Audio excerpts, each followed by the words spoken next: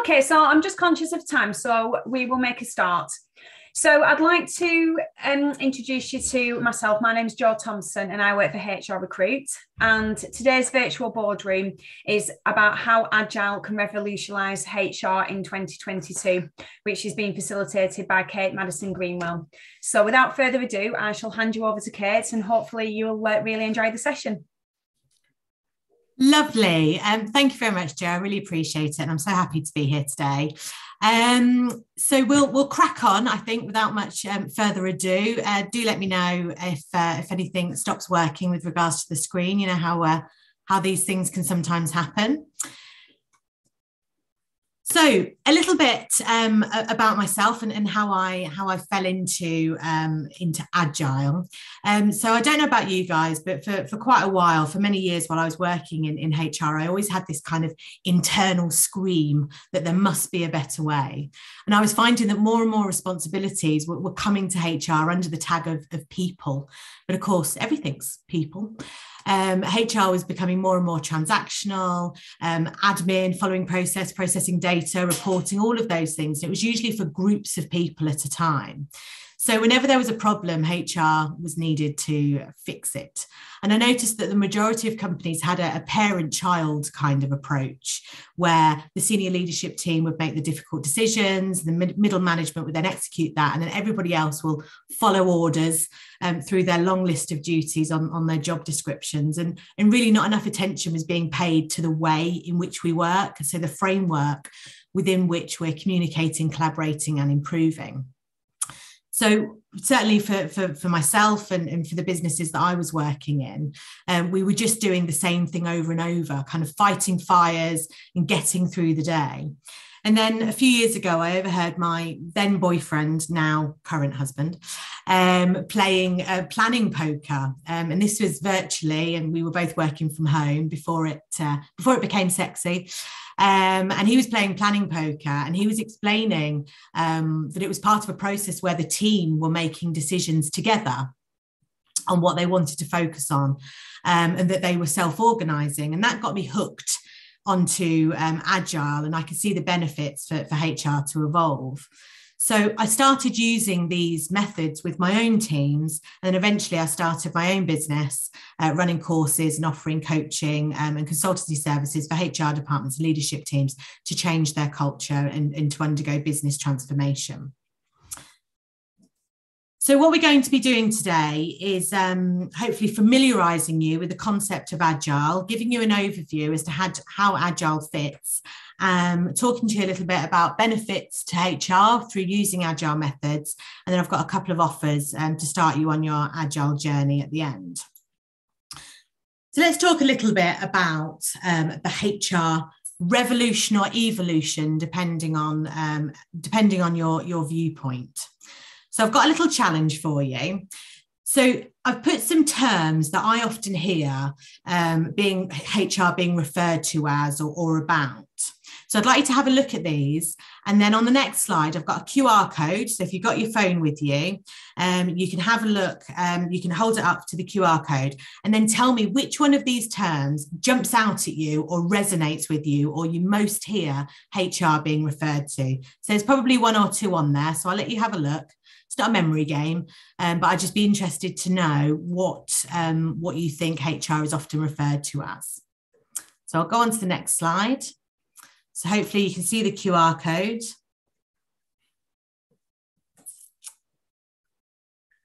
And tell me which one of those terms you think HR is referred to the most or about. So I've delivered this a few times, this webinar. And there's always one in particular that comes up first. There we go. Yes, you did not let me down. HR police is always the first one. But yeah, absolutely. No seat at the table, hired and fired. Absolutely. Hired and fired. Yeah. Yeah, definitely. No phone, but would say HR police and hired and fired. Yeah, brilliant. Doesn't set strategy. Yeah, it's usually those ones. So at least we're not alone. At least we're all in the same boat. So really with HR, we're looking at evolving into something that can be strategic and supportive of businesses as they move on and navigate in terms of their business plan. So really, we need to be focusing on HR becoming one of these things that's on the screen. So becoming coaches and mentors and thought leaders, empowering and engaging and creating experiences with employees, becoming a profit enabling centre rather than a cost centre, unlocking human potential. And there's lots of things there.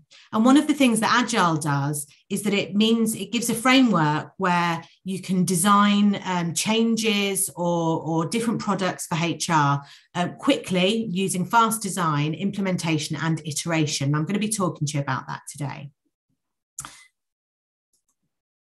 So let's ask the question, why does HR itself need to be agile?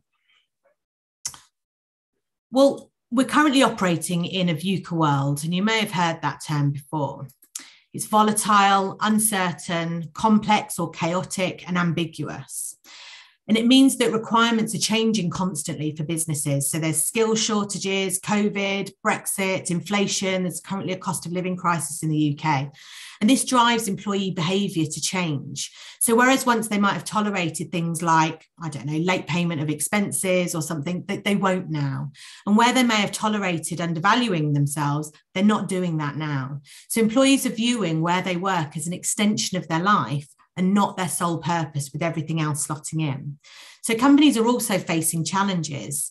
So where once they would have raised wages perhaps to entice competitor talent, they're having to make their working environment a lot more attractive to retain. And that's often harder than raising wages.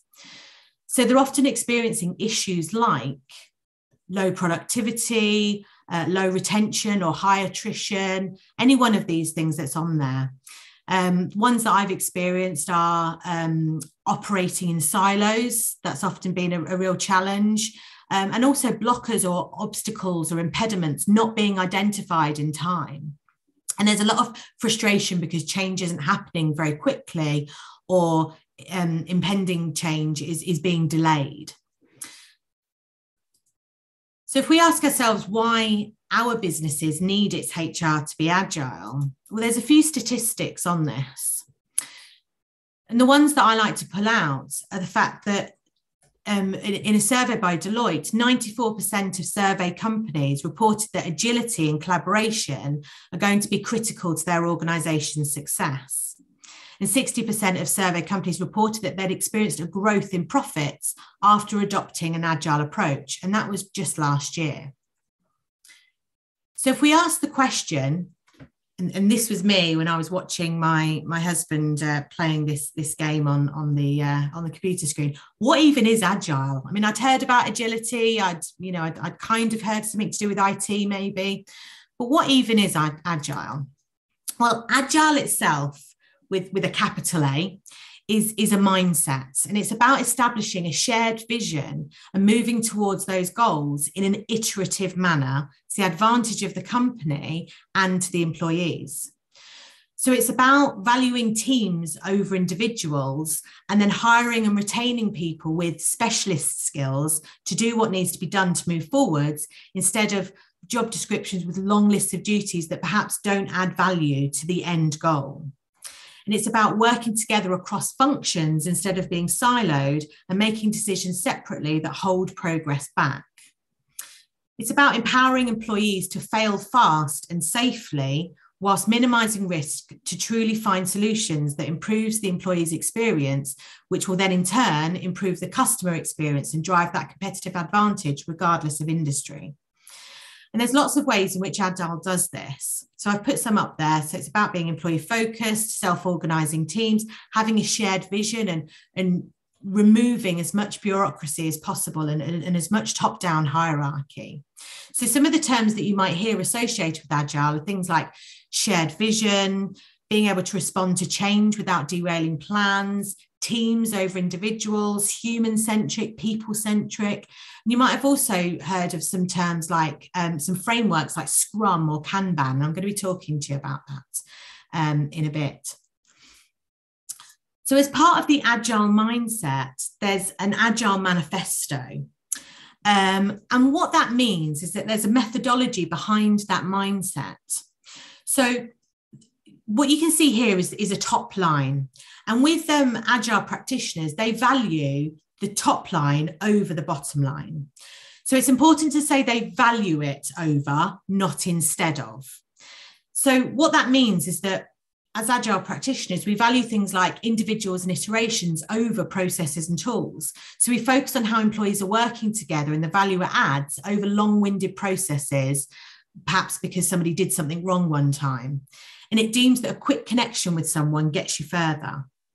So we value working processes over comprehensive documentation, which means that we're about delivering improvements early and often rather than providing long-winded documentation that perhaps won't be read.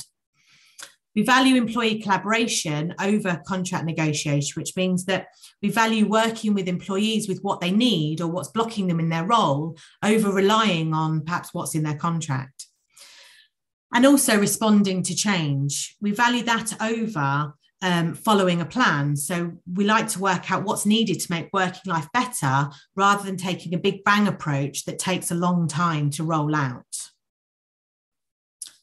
So there's some principles around this, and I'm not going to go through all of these. There's 12 principles of Agile, but the ones that I focus on in my Agile in HR courses are the ones that I've highlighted. So they're about creating self-organizing teams of motivated individuals that work together daily and succeed together. So we also focus on things like how to get the most value out of the least amount of work, which sounds like a utopia and is definitely my favorite principle. And it sounds like it possibly can't be done, but it can if you have a shared purpose and having specialist skills and regular reflections and improvements to behaviours. And one of the things I've talked about is specialist skills. So when an Agile team is put together to focus on a project or to focus on a change, often that team is something called T-shaped. And what that means is having the right specialisms within teams. So that means that everybody on the team has a broad understanding of things like subject matter, or if it was a HR team, they would have a broad understanding of HR, a broad understanding of strategy, perhaps, broad understanding of employment law. But then there would be people within the team that have specialist or deep skills. And depending on the nature of the project, that could be something like talent attraction or analytics or employee relations or organizational development. So the point is that people have a broad understanding of the subject matter and then they have specialist skills. So I've got a question to ask you. Have you ever been part of a project that didn't get buy-in or didn't succeed? And the challenge is to tell us why in 3 words or less. So I've got another QR code for you. If you want to put that up, or if you want to put it in the chat, that either way is absolutely fine. So have you ever been part of a project that didn't get buy-in or didn't succeed? So tell us why in 3 words or less. Sometimes people are a little bit smug and they do, there we go, they do it in just 1 word, and it's usually communication. So yeah, poor initial communication, absolutely. Stakeholders, somebody's just put in the chat, brilliant. Communication, goalposts moved, you're absolutely not consulted, hierarchical, if I can say it, time delays. Lack of vision, I think there. So yeah, absolutely. So you've all been part of projects that haven't succeeded or they didn't get buy-in. Lack of resources, yeah, that's another good one. So quite often that's because something called the waterfall method is used. And there is a place for the waterfall method, but if you want to make quick changes, then the waterfall method isn't often the go-to solution. And what the waterfall method looks like is this. You establish a project, you then plan, you then create or invite solutions. So whether that's a platform or a system, you might invite people into tender or what have you. Then time passes while you get all of those people together, or you look into the solutions, or you create the solutions. If you're in HR, we often have to do that. Then you launch.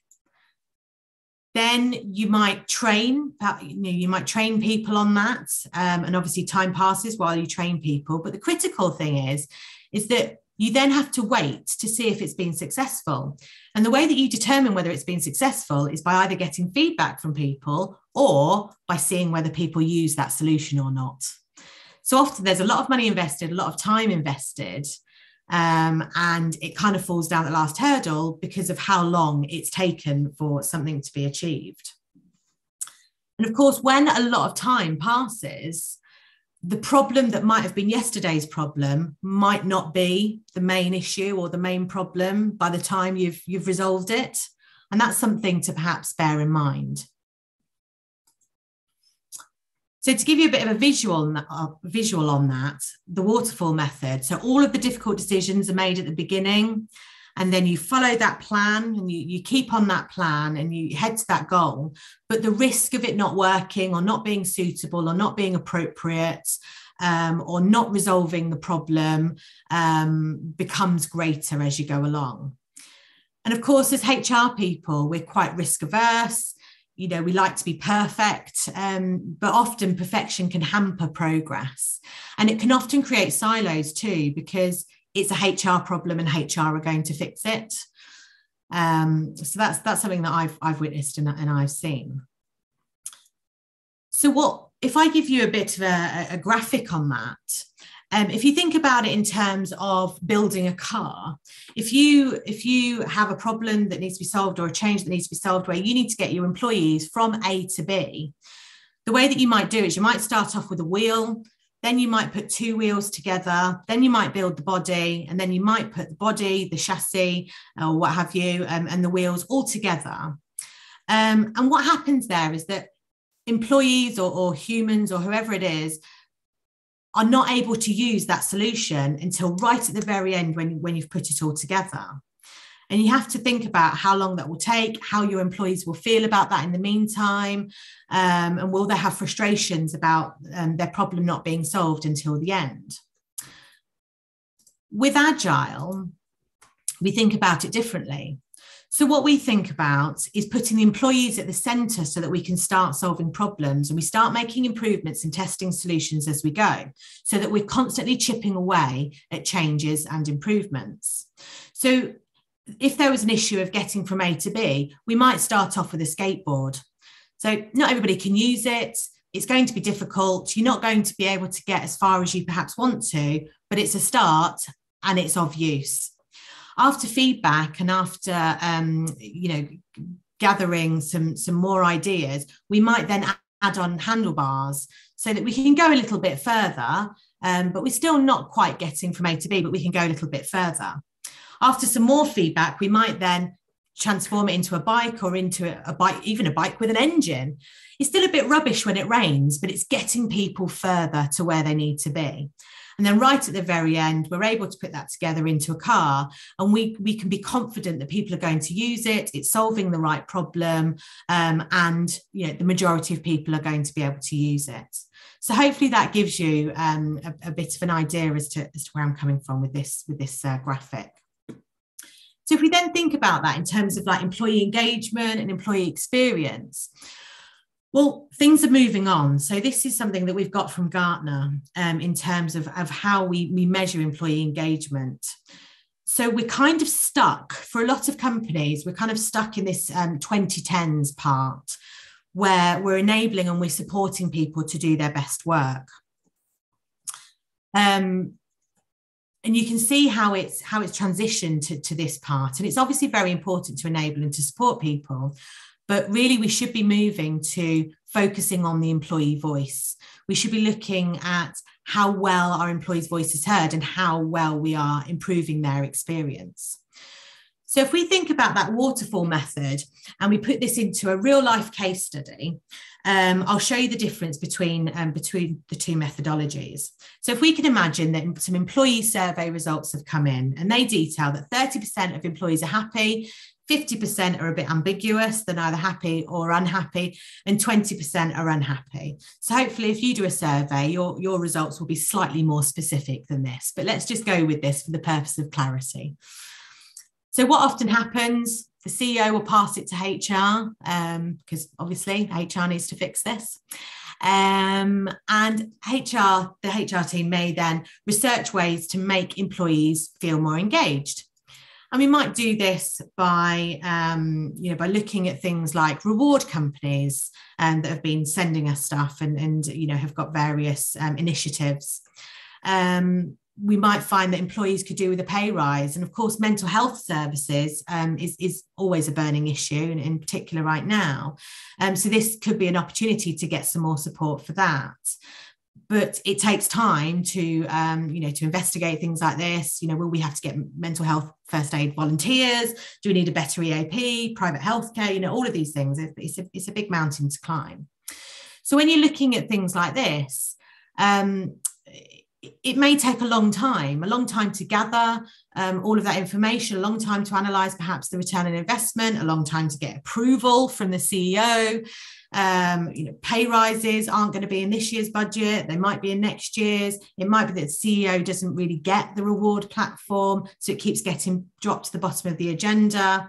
It might be that, mental health services, you might get the go-ahead for that, but you've then got to implement it and perhaps get volunteers, get them trained. All of those kind of things mean that there's a long period of time between establishing the issue and then actually making a difference to employees. And in the meantime, the employees are getting impatient. They've done the survey, they've highlighted why aren't things changing. The CEO is reluctant. They don't really know, they don't really have confidence that it's going to bring the improvements that's needed. And of course, as HR practitioners, we're really conscious of the time passing and the continued employee dissatisfaction. So with Agile, we look at it from a human-centered approach. And I've probably said that term quite a few times, and I'll continue to say it. But what that means when I talk about having a human or a people-centered approach, that means that we make the plan, we test it, we check it, we then reflect, and then we put it into place. And we then go back to it to improve further. We may continue to go back to it all of the time. But that's the cycle. We do something, we check it, we implement it, and then we improve it. And when you do it that way, what that means is that your risk is reduced, because you're constantly doing a little thing, checking, then doing another little thing, checking. And because you're checking with the employees, you're making sure that the next iteration or the next improvement you make is going to be suitable and relevant. And if we think about that employee engagement measurement, that really fits in well with the objective of making sure that employees' voice is heard and their experience is improved. And that really helps with retaining the right skills and attracting the right talent and then keeping them engaged. So if we go back to that case study that I was telling you about, if we were to apply an agile solution to this, we would still start with the same issue. But what could happen is that HR could lead the way with a problem statement activity. So actually getting to the root of the dissatisfaction or the ambiguity. So they would do that by assembling a self-organizing team that may consist of people not just within HR. So they might bring in people from finance or our colleagues from operations or IT. And then once they've done that, we would then run a sprint to discover reasons for dissatisfaction. So we would look at doing a bit of user research, speaking to employees, doing some focus groups, some interviews. We might also look at some anecdotal issues by asking line managers what keeps cropping up. What are people complaining about in one-to-ones? Has there been, grievances raised? Is there a trend there? And when we did this for a real company, we found what's on the screen now. So we discovered that some of the regular issues that were impacting employees' working lives and well-being. Now, if you look at these, it might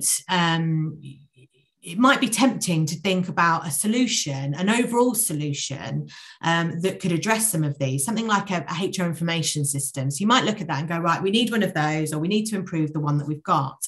And that could be relevant, that could be a solution, and that could be a longer term objective, but it's going to take a while to set that up in terms of getting budget approval and what have you, and sourcing the right one. And of course, as time goes on, other improvements could be discovered, and we'd want to explore that.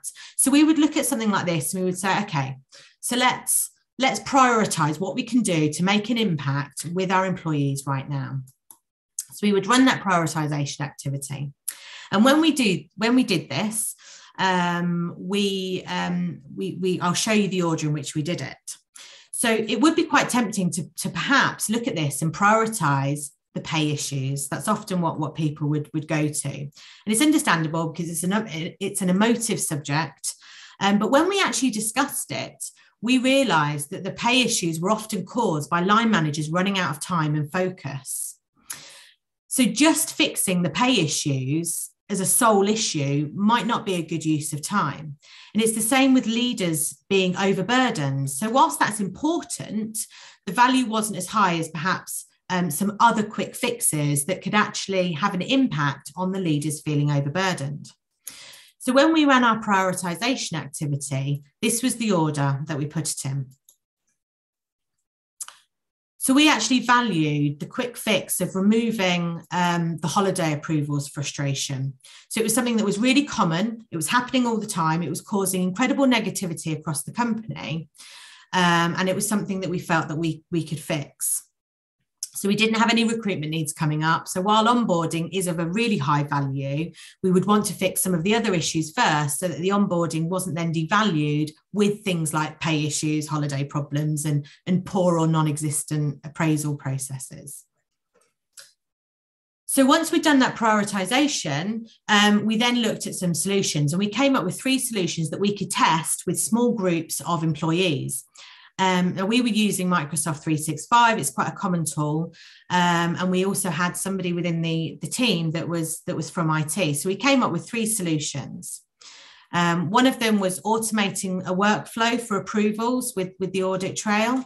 Another one was having a group calendar with holidays on so that employees could at least reserve the dates pending approval. And then the third one was reducing the holiday approval sign-offs from 2 to 1. So we tested these. And we very quickly discovered that having a group calendar with holidays on so that employees can reserve dates just didn't work. People were reserving dates left, right, and centre. It was a bit chaotic. But the other 2 worked really quickly and worked well. So what that means is that within 4 weeks, bearing in mind, we did 2 sprints. The first one was the discovery of exactly why people weren't very happy.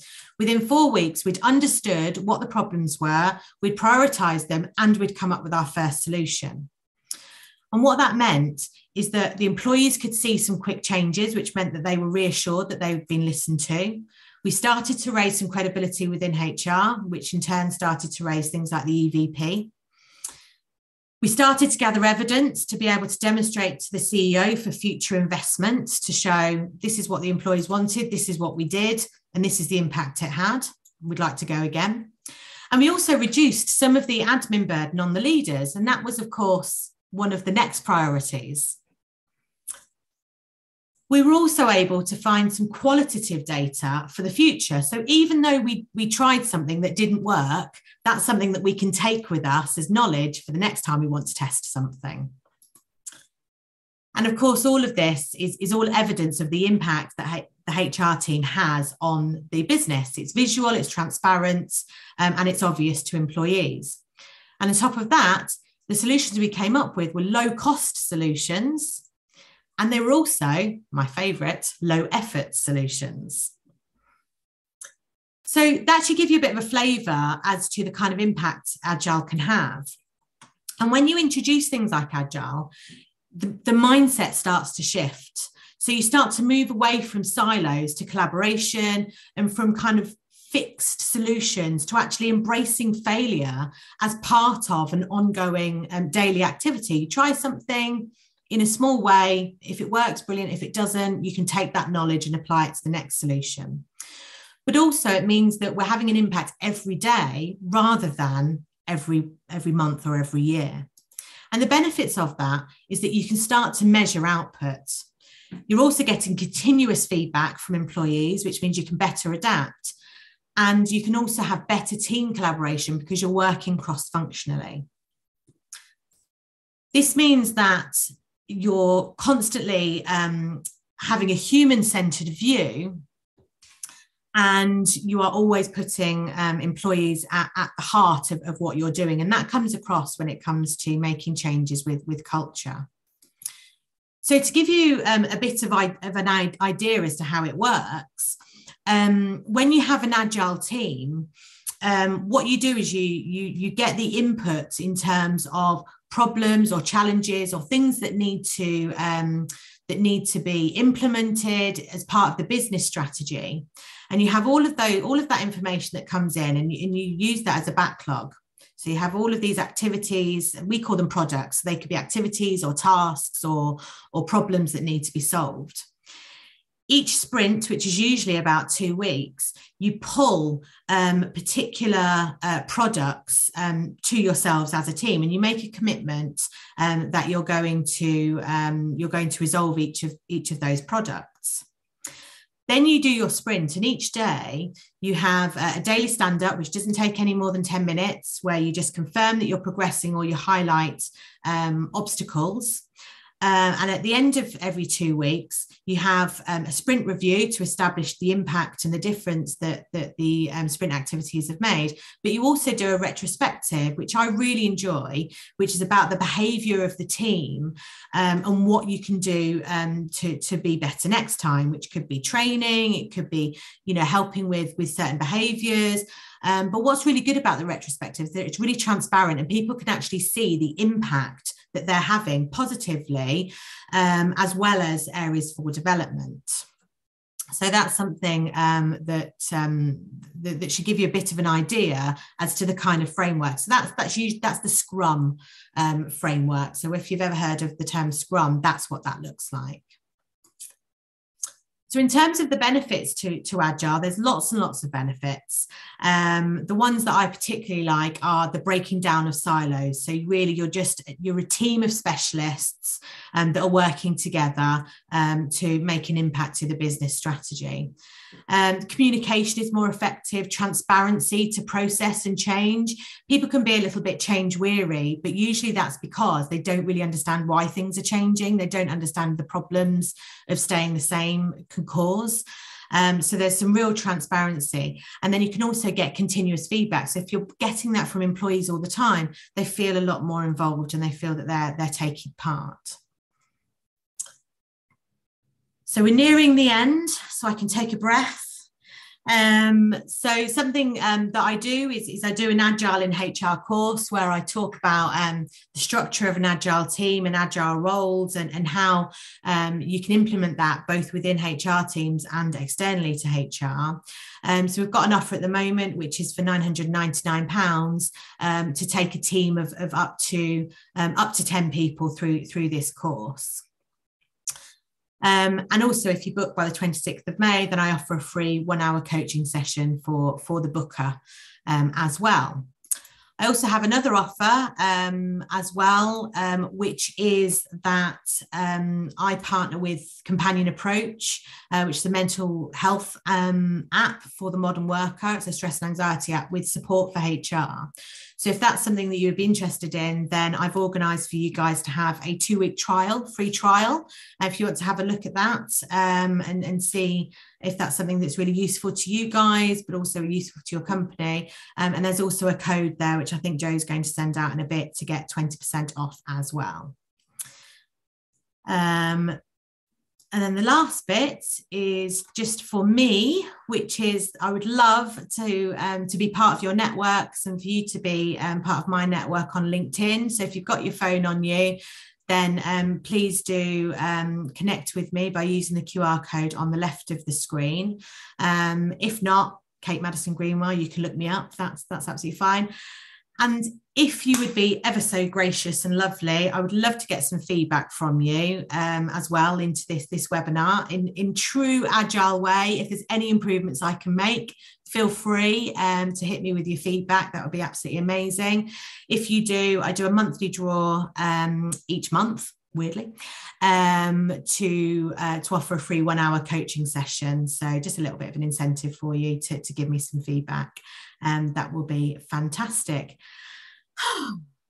And that was the end. So hopefully that's given you a bit of an idea as to how we do it. I don't know how I'm doing for time, but yeah, I'll hand back over to Jo, who's hopefully been keeping an eye on questions and what have you that's been coming in. So over to you, Jo. Thanks, Kate. I mean, to be honest, there hasn't really been any questions, just more comments really about how people have enjoyed it. But if anyone has got any questions and you want to put them in the chat box, then just, we've sort of bang on for time. So just feel free to just put them in there very quickly.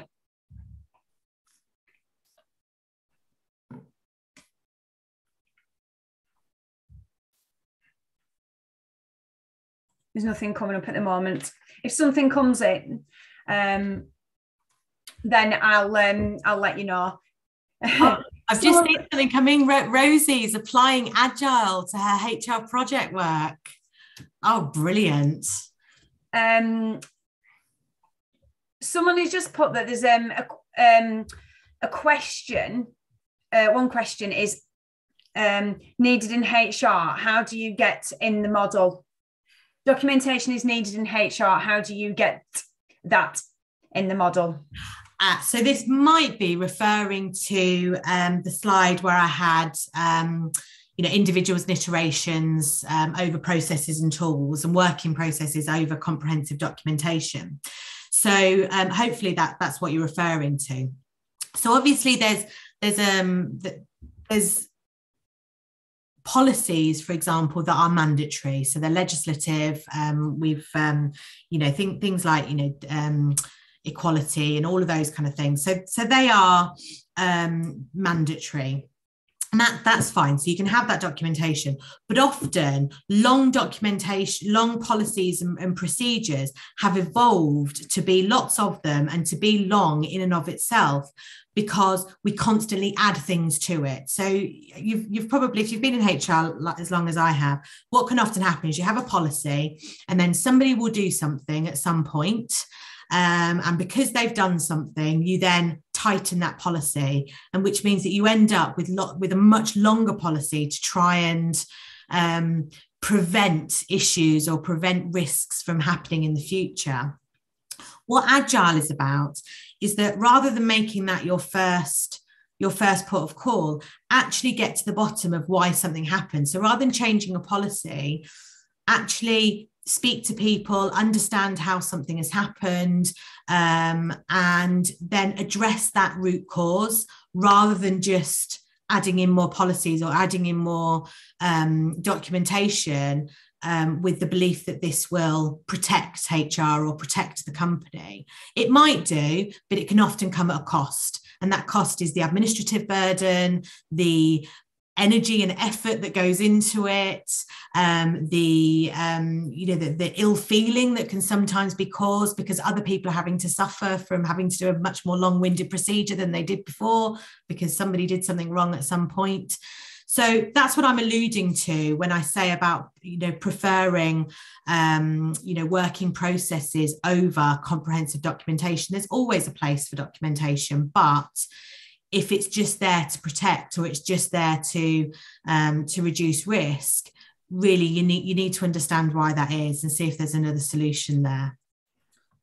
Okay, John has asked, how much governance is required at team function and exec level? So that's a brilliant question. And that really depends on your appetite for Agile and where the business wants to be, and whether it's just the HR team or whether it's Agile is being implemented throughout the whole business. So the way that it can often work at scale is that the business will have a strategy, a mission, they'll have OKRs, all of those kind of terminology, so objectives and key results. So you'll have that at the top. Then you will have different teams that will be challenged with whatever the projects or the continuous improvement is. And then there's a rhythm. So the rhythms are that each team has somebody that's called a product owner or a product manager, and that is the person that is representing employees, that's representing stakeholders, And those stakeholders could be governors or, execs or board or what have you. And they are responsible for making sure that there is that interaction between stakeholders and the team, and that's done by sort of testing. So they will run a sprint, there will be an outcome of the sprint, and then they will showcase that to the stakeholders and get feedback and get an understanding, and that will help to steer the team in the next iteration. So in terms of governance, there isn't governance per se, but there are stakeholders that are continually communicated with in terms of improvement. So hopefully that's answered that. That's it, Kate. There's no more questions. Just some positive comments about how well the session's gone. So well done. Brilliant. Thank you so much. And thank you for sharing your lunchtime with me. I appreciate it. I hope you haven't starved. Okay, so I'll just close now and just say thanks very much to everybody for joining and participating. It sounds like you've all had a really good session, which is fantastic news. Our next session is in 2 weeks today. I will send out details on a follow-up email this afternoon. So our next session is on the 26th of May at the same time, and it's about limiting beliefs and how they can get in our way. So until then, thank you very much, and a massive thanks to Kate for facilitating the session. Thank you. Bye-bye.